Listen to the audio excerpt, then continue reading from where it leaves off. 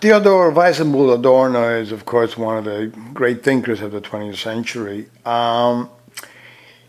He is known for being, in the words of Herbert Marcuse, as a genius. He was the kind of man that touched on just about every subject you can think of in terms of art and aesthetics. But he, of course, also ventures into the science of society and is known for his cooperative work and on the authoritarian personality and other social analysis. However, more than half of his work deals with the emancipatory character of music. In fact, more than half of his work, still much of it untranslated, deals with the question of aesthetic, specifically music. I'm going to focus on one of his essays, which is probably one of the better essays, because he deals with his dialogue with Walter Benjamin, his friend and colleague, who's known for his work called the Work of Art in the Age of Mechanical Reproduction. Walter Benjamin died in 1940 by committing suicide because he was afraid of being caught by the Nazis. And this is a series of letters and correspondence between Walter Benjamin and Theodor Adorno, and but principally because the correspondence stopped as a result of Benjamin's death, the essay that Adorno wrote in response to Benjamin's work on modern art. So I will try to discuss the question of Adorno and Benjamin in their relationship with art and their view of art in the modern world. Keep in mind that the essay were written at a time when the Nazis had taken over power, and both of them lived in under some of the most intense agony and anxiety. So, but nevertheless, their essays are still very much with us today, and as somebody once said, one can consider Adorno's work, or for that matter, even Benjamin's, to be wrong or misguided, but nevertheless, one can never possibly ignore their work, and that's where Adorno really stands today. He's one of the most incredibly controversial figures of the 20th century and in the 21st century. His words, his ideas still resonate very powerfully without missing a beat, no pun intended. I will focus on just one of his essays, but I will also quote Benjamin's work on the Age of Mechanical Reproduction. Adorno's essay is called On the Fetish Character in Music and the Regression of Listening, written in 1938. I thank the author of essays on music, selected works with introduction and commentary and notes by Richard Leppert, with translation, new translation by Susan Gillespie. On the Fetish Character in Music and the Regression of Listening is an extraordinary and wide-ranging essay, less about listening and more about the social conditions affecting listening and the impact of these listening conditions on music's relation to subjects. The essay is a result of a critical exchange of ideas between Adorno and Walter Benjamin in the form of several lengthy letters sent by Benjamin from his exile in Paris and by Adorno from his exile first in London and Oxford and later in New York. The so-named, quote, Adorno-Benjamin debate, unquote, whose story, long and complicated, constitutes one of the most important discussions of aesthetics produced in the 20th century. We want to trace the essentials of just one part of it, namely the exchanges triggered by Benjamin's essay, The Work of Art in the Age of Mechanical Reproduction, which first appeared in print in the Institute of Social Research journal in French translation in 1936. First reference to this essay occurs in the Adorno-Benjamin correspondence in a passing reference by Benjamin in January 1936, by which time the essay was already fully drafted. Though Adorno hadn't yet seen it, on February 27, 1936, Benjamin sent Adorno a copy in German, together with an accompanying letter. 3 weeks later, on 18 of March, Adorno responded with a detailed and lengthy critique, which would culminate 2 years later with the publication of the Fetish Character essay written in New York, references to which thereafter continued to appear in the correspondence as later as the penultimate letter to Adorno by Benjamin, written a few months before his suicide in September 1940. Benjamin's concern, stated in his essay's preface, is a theory of mass art, quote, useless for the purpose of fascism, unquote, and useless by contrast, quote, for the formulation of revolutionary demands in the politics of art, unquote. His argument hinges on the claim that modern reproductive technology in the realm of mass entertainment, art, film, especially fundamentally alters the cultural landscape in socially progressive ways, less by making mass art more or less democratically available and inexpensive, more by the changed conditions of viewing engendered by the medium. Benjamin's point of departure is a comparison of two ways of viewing two different types of art. Relatively private viewing of unique original artworks, paintings, on the one hand, and on the other, communal or mass viewing of mass art, that is, film, of which there are any number of reproduced prints, but in essence no original. Whereas paintings demand contemplation under ritualized viewing conditions, film, by contrast, invites distractions. Films tend toward a high degree of referentiality, plot, narrative, settings, and bodies in gestural relationships, not to downplay the indexical photographic image as such. Movies, in short, were sufficiently like life that their reception no longer required rapt contemplation. They would be received by viewers as already familiar, rather like acetate acquaintances. And the settings in which they were watched communally and cheaply did not inspire awe or, for that matter, ritual silence. Audience interaction of the Rocky Horror type was not wholly an invention of the 1970s.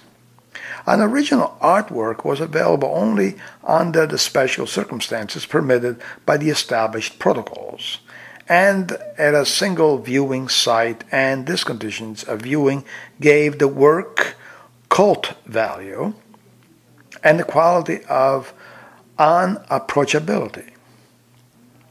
True to its nature, it remains distant, however close it may be. The film, lacking an original rendered mood, the protocol of reverential respect for all intents and purposes. Reproducibility, in Benjamin's words, replaced authenticity What withered with the film was the artwork's aura. That's A-U-R-A, the aura, a word Benjamin places in scare quotes at its first appearance.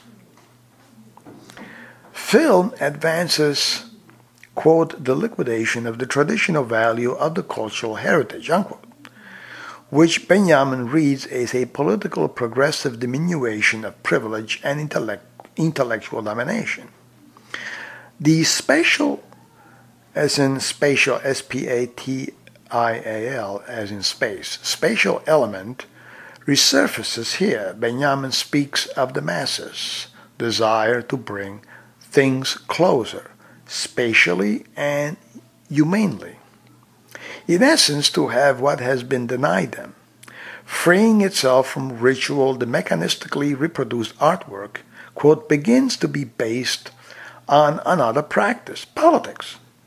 Mechanical reproduction of art changes the reaction of the masses toward art. The reactionary attitude toward a Picasso painting changes into the progressive reaction toward a Chaplin movie. The progressive reaction is characterized by the direct, intimate fusion of visual and emotional enjoyment with the orientation of the expert. Such fusion is of a great social significance, unquote. So basically what Benjamin here says is that film is simply more democratic than, let's say, going to a museum and contemplating over the oral element of great works of art. Benjamin is especially attracted to montage and to the shock effects that can result from the technique, which he judges anti-auratic. Again, anti-auratic, that's A-U-R-A-T-I-C, as in aura, and functioning against both contemplation. One doesn't contemplate when shocked, and passivity, shock, can be ignored. Put differently, so as to square the circle, shock is distracting. And here Adorno learns from his friend Bertolt Brecht. Shock alienates and estranges. Accordingly, the viewer must actively attempt to make sense of what's happening. The viewer becomes a critic instead of a worshipper or believer. Benjamin employs distraction as a mark of expertise among the masses. It signals the habitual. That is, distraction implies a level of expertise to which the mechanically reproduced artwork can appeal, yet without colonizing the viewer. In other words, the viewer's interpretive agency is implicitly valorized by film and also, as it were, protected through the replacement of aura by distraction. By honoring this agency, film honors the masses as subjects and at the same time contributes to their subjecthood. The public is placed in the position of the critic, but, quote, this position requires no attention. The public is an examiner, but an absent-minded one, unquote. In other words, in this case, the public would not be enslaved to the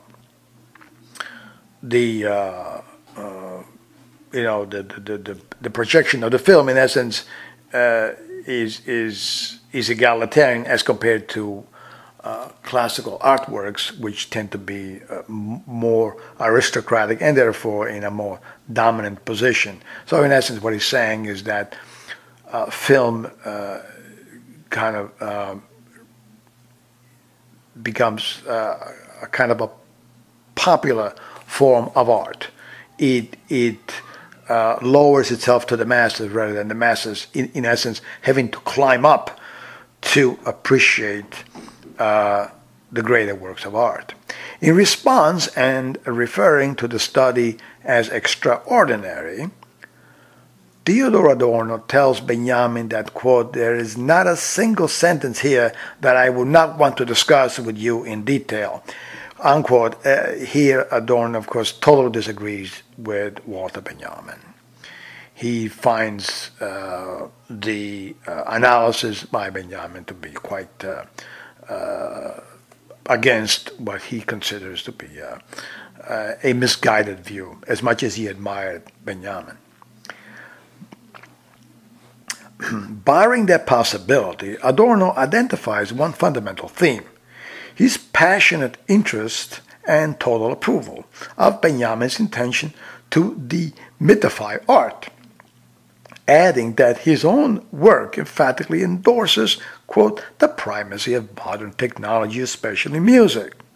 He then begins to elucidate his objection, which may be summarized as follows. First, Benjamin correctly recognizes a kind of Brechtian, as in Bertolt Brecht, Brechtian assignment of magical aura to high art, what he names in scare quotes as, quote, autonomous work of art, and the implicit designation of such art, pro forma, as counter-revolutionary, simply wholly on the wrong side, so to speak. Adorno agrees with Benjamin and Brecht that a magical aura persists in the bourgeois artwork, pointing out that he has long criticized this very feature. But here he separates himself from Benjamin by insisting that the artwork is not only magically erotic, but rather is inherently dialectical. That is, it, quote, compounds within itself the magical element with the sign of freedom, unquote.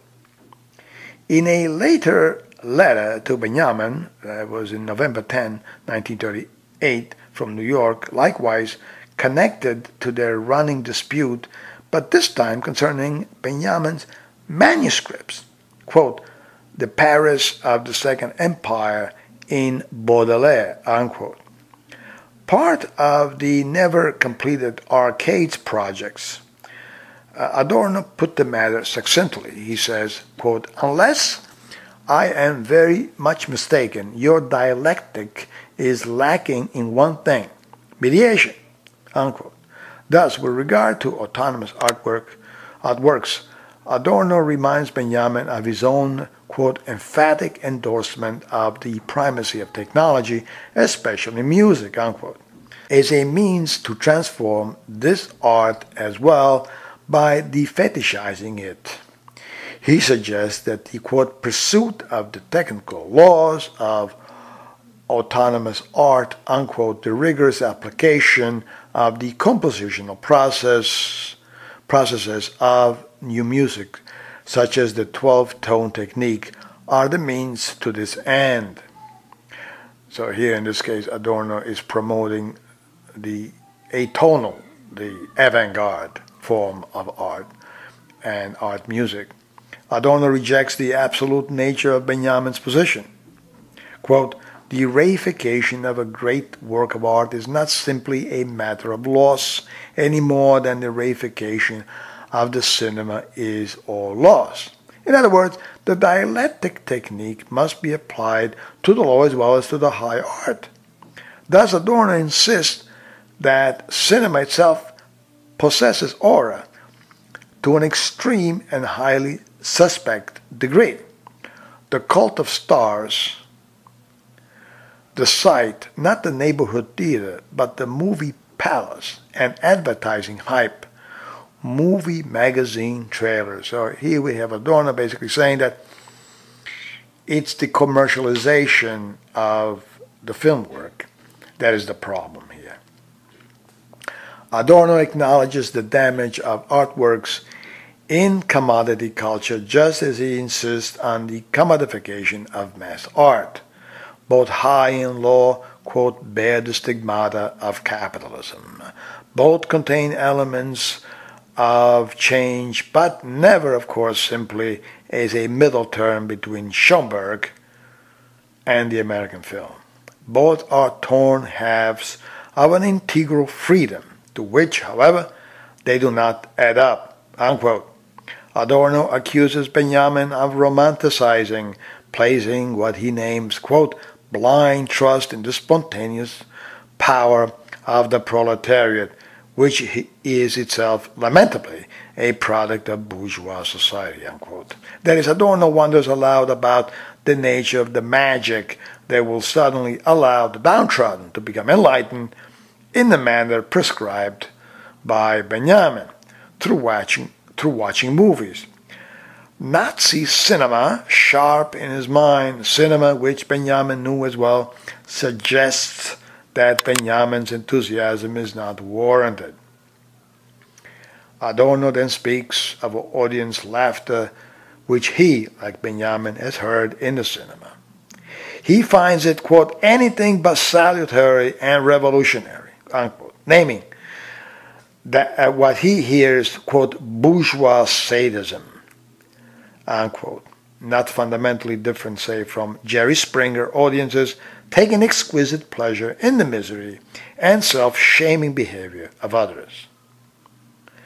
But with respect to the little tramp, talking about Charlie Chaplin here, the idea that a reactionary individual can be transformed into a member of the avant-garde through an intimate acquaintance with the films of Chaplin strikes me as simple romanticization. You need only have heard the laughter of the audience at the screening of this film to realize what is going on, unquote. Benjamin's artwork essay addresses photography and film. Adorno, via the fetish character essay and responding to Benjamin, addresses music. Whereas Benjamin's political theory of mass art argues for its liberating tendencies, Adorno's essay opens with a statement about mass consciousness and obedience. Both writers' essays speak to issues of production and consumption, but their emphasis is different. Arguably, Benjamin is more concerned with the question of audience consumption, whereas Adorno is more directly focused on production. Benjamin speaks in detail about how audiences receive mass art. Adorno speaks in detail about what they are given to consume. And his examples come from both the classical and popular repertoire. Both commodified and by various means standardized, as he will argue. His point being to suggest that Benjamin's utopian conclusion is unwarranted and dangerously myopic as regards the very politics he espouses. Adorno's overriding critique is based on what he regards as the standardized nature of what he names, quote, musical goods, unquote. Art reduced to product. He suggests that people listen to music as, before the fact, so much music, which is to say that they barely listen at all, and precisely because they don't need to. They already know what they will hear, even before they hear it. And he ironically adds, quote, Schoenberg's music resembles popular songs in refusing to be enjoyed. Unquote. Of course, Adorno here is emphasizing the avant-garde nature of Schoenberg's music as being the music that one, of course, is forced to listen to attentively and not as music. Adorno is building toward an argument for contemplative listening, which he does not perceive as a passive exercise, focused on musical structure. Standardization, Adorno argues, is driven by imitation, which, by repeating, in essence, musically speaks against the foundation of originality upon which individuality depends. The liquidation of the individual is the real signature of the new musical situation.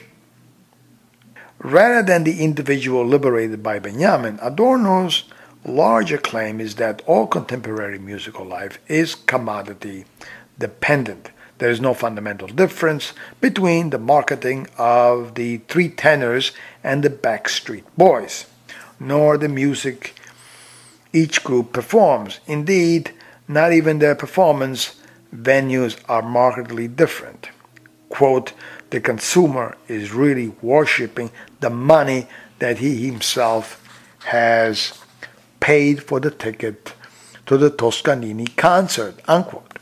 That is, the more the society is governed by the exchange principle, the more that exchange value presents itself as the object of enjoyment.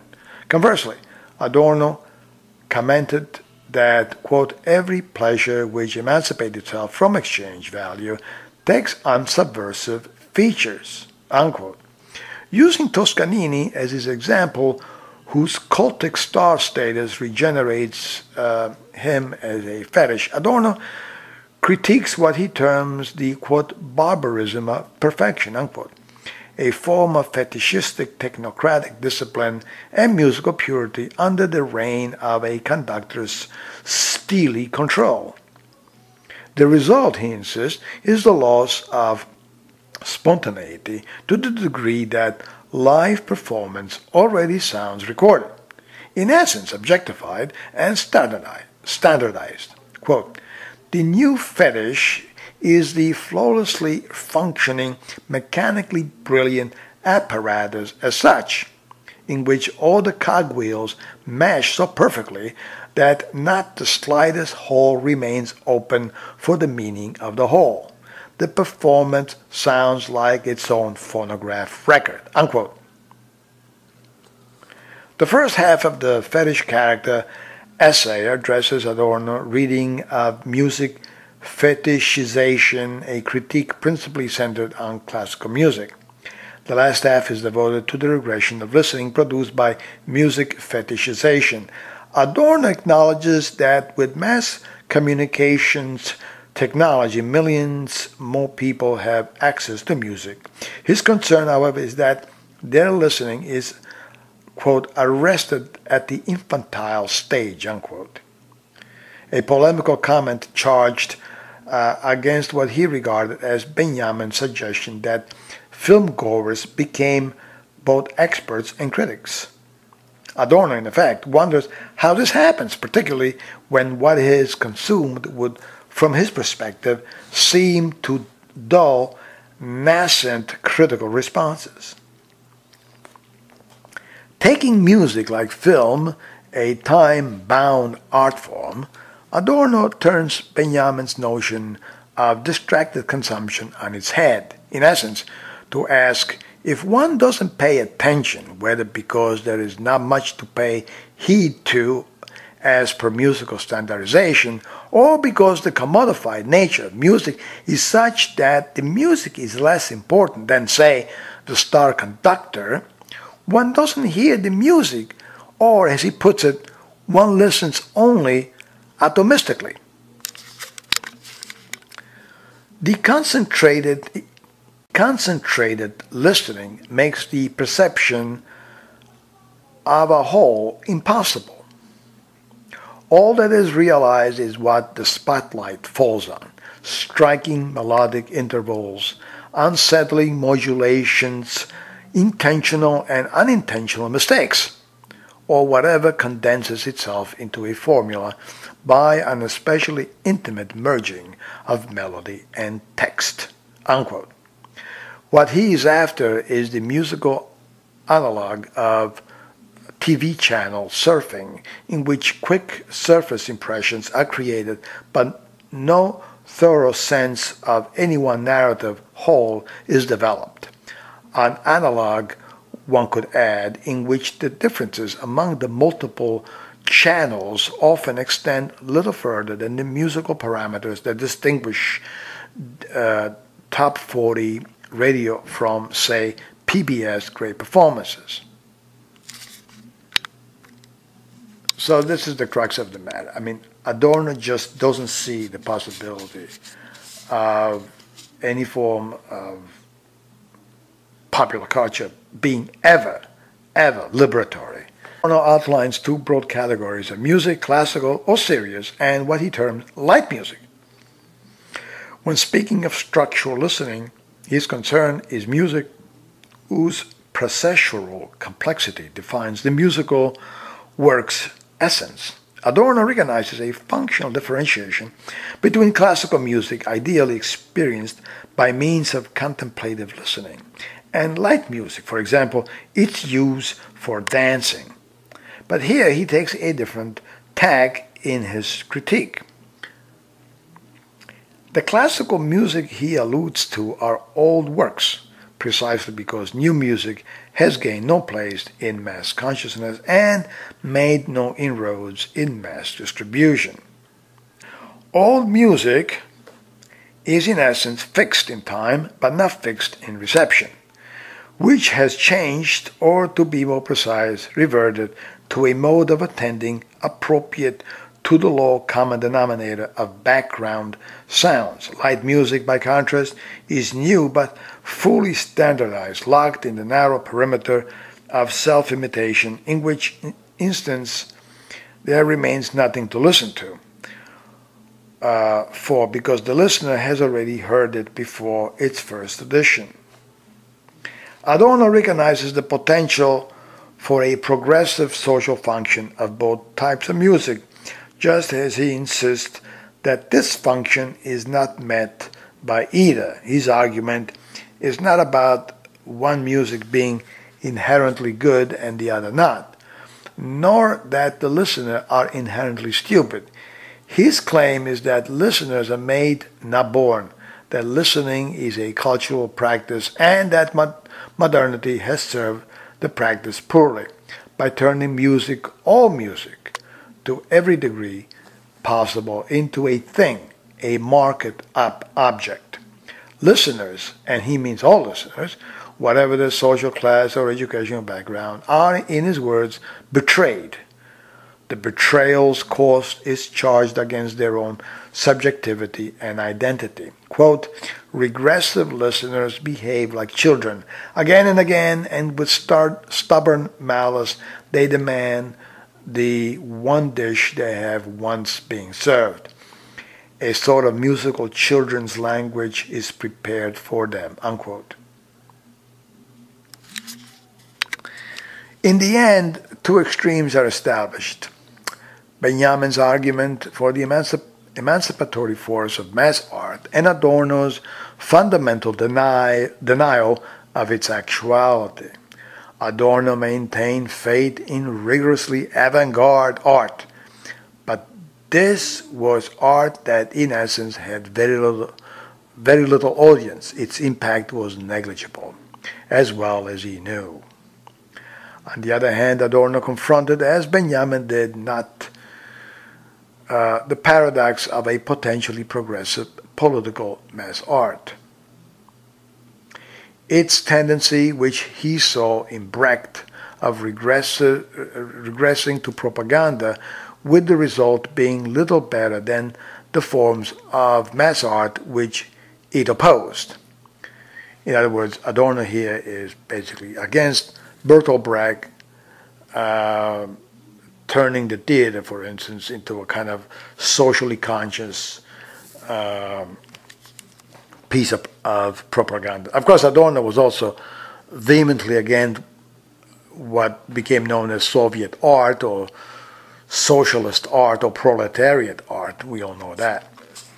Both Adorno's and Benjamin's essays were written in the shadow of fascism, from positions of personal exiles. Both men saw fascism as the symptom of a prevailing condition rather than as a political aberration. Miriam Hansen, writing recently and brilliantly on the Disney references in both essays, pithy exchanges concerning Mickey Mouse and Donald Duck, closes with the following observation, quote, half a century later, in an age of cyborgs, global integration, and more sophisticated technological warfare, the questions posed by Benjamin and Adorno's debate on Disney are still with us, suggesting a line of inquiry that can help us defamiliarize the all too familiar opposition of high modernist critique and postmodernist affirmation, unquote. And with that sentence, of course, one is reminded of the significance that Adorno and Benjamin, for that matter, still has on trying to make sense of modern art as well as classical old art and avant-garde art.